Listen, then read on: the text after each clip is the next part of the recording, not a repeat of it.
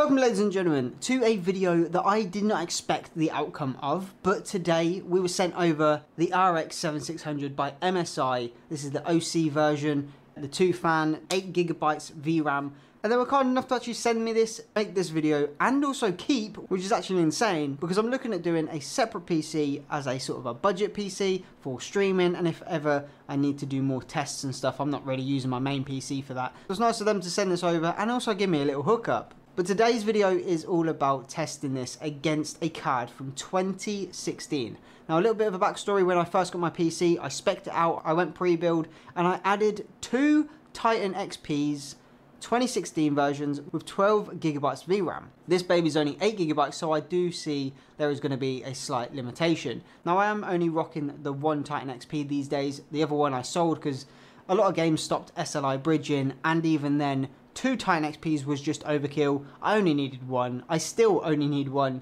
so it's going to be a good test to see which one of these is going to come out on top. Now obviously this is a budget friendly graphics card, but it does also have the extra kick with having the RX in there, unlike the Titan XP, which is the GTX, so it doesn't have any of the ray tracing systems and all of that stuff. Even though you can get it on there, I guess the RTX and the RX versions are just more built for optimization with ray tracing and all of that stuff. So what we're going to do is start off with a benchmarking test. Now I've already run these in the background, so we'll just go over some of the actual screenshots that I've saved from the records coming from each card. We went over a 4K optimize on each card and also a 1080p high on each card. Now online it does say the RX7600 is similar or almost comparable to a 4060. I don't know how much I believe of that, but if you have a 4060 and you can see some sort of similarities with the FPS and things like that, let me know in the comments below, because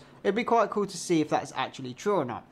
Now I get it, you know, this is an 8GB card, mine is a 12GB card, so when we do go over this there is going to be some limitations on each of them, but for the 2023 card I expect to see quite good results from this. So we'll go over to the screenshots and talk about each of these individually, but we also did a test on CS2, Valorant, and Tom Clancy's Wildlands, which is quite a big game, so it was good to see the comparison between the both. So now let's move over to the screenshots, and what you can see is side by side of 4K. Then we'll go over to the 1080p in a second, but as you can see, the 4K, the left side is the Titan, the right side is the RX. And coming out on top straight away, you can see the Titan is kicking up a storm with an extra 1,150 odd points, with a minimum FPS of 47 and a maximum of 82. Now unfortunately on the RX, the GPU temperatures and usage didn't come up at all, so we can't really go over this, but you know, with the Titan it does tell you the temps of the min and the max. But anyway, we're going over the main things as the FPS throughout the whole benchmarking test, and it's close when it comes to the minimum FPS, because on the RX here you've got 45.59 and then the maximum is 65.16. so on the Titan you're going to get that little extra 20 FPS almost in the maximum settings on 4K. Now moving over to the 1080p, which apparently the RX is a 1080p beast. This is on 1080p high, and again the Titan just took storm. I get it, as I said before, the Titan is a 12GB card where the RX is 8GB, but being that newer card you'd expect a little bit more from this. So the Titan coming in with 13,672 points where the RX came in with 12,701. Big difference again, with almost 1,000 plus points on that. And then we're looking at the FPS of a minimum of 75 and then a maximum of 153, where on the RX we were down to 71, so similar again with the minimum, but then the maximum only at 118, which was quite shocking to be that low on the maximum settings in 1080p, yet this card again is meant to be a 1080p horse. Moving over to the gameplay here, this is all in 180Hz by the way, but I found that in CSGO 2, we're going to start side by side here, as you can see, starting with CS2 at 180Hz, both games at the exact same settings and all of that. On the main menu, 120 FPS was the maximum on both cards, both settings. I don't know if that's just their clock speed in the main menu just to give everyone the same FPS, I don't know. But then when it came into game, we had a minimum on the RX of 116 FPS and on the Titan a minimum of 122 FPS. Now I went onto a map that had a lot going on, so we could really judge how the cards would benefit from having certain items or certain lighting and so forth. So we did go on a map that had quite a few bits in there. It was shocking to see the maximum frames on the RX at 170 and then the maximum on the Titan at 220. I mean, it's not a huge jump, but it's still significant. Now this is without any VSync or anything capping the frame rate, but if it was capped, they probably both would be around the 180. Obviously being at 170, it's still close enough, so it's still playable, don't get me wrong. Then we're moving over to Valorant. Actually, it surprised me a little bit more. So within the main menu, there wasn't a FPS counter, so I couldn't actually tell what the FPS was for each card. But when we went into the shooting range, minimum frames on the RX were coming in at 176, and on the Titan at 240, which was crazy. And then maximum on the RX was 480, which is a really good outcome, to be fair. That's in full settings and all of that stuff. But then on the Titan, obviously, you do get the extra at 590, which is, again, another 100 almost in frames that you're going to get from a 2016 card. And we'll actually go over the price of them at market value after all this. But on Wildlands, this is where I really didn't enjoy playing on the RX. Now when it came to the menu, they were both sitting at 60 FPS. Again, I think that's capped just to keep it as smooth as possible.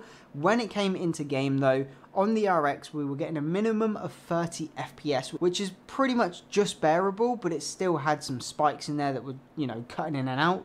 And then on the Titan we were getting a minimum of 68, which is actually playable. And by the way, we are in the biggest city on this game, so it's all jam-packed.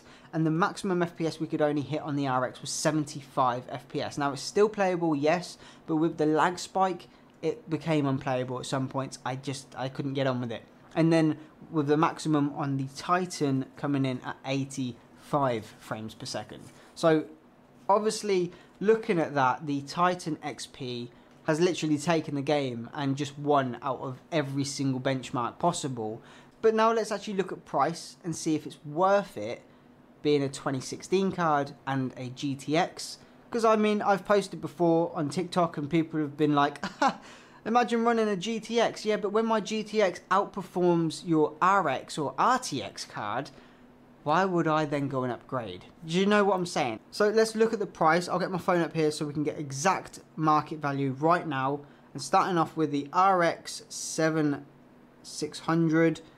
So coming from Amazon, well, the card that I have is the MSI Radeon RX7600 Mech 2x Classic in this silver colorway. And this is coming up on Amazon at £318.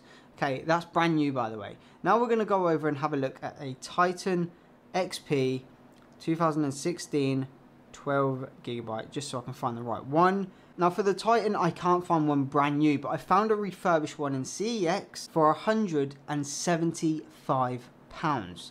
So when it comes down to the price, and you're looking at the AMD for 318 or a Titan at 175, I know which one that I'd be going for. Now again, obviously this is going to be the newer card, it is brand new, but they have the exact same ports, they're running the same memory, they both work on the same motherboards. There's nothing really different about these cards, apart from the Titan just kicked its ass.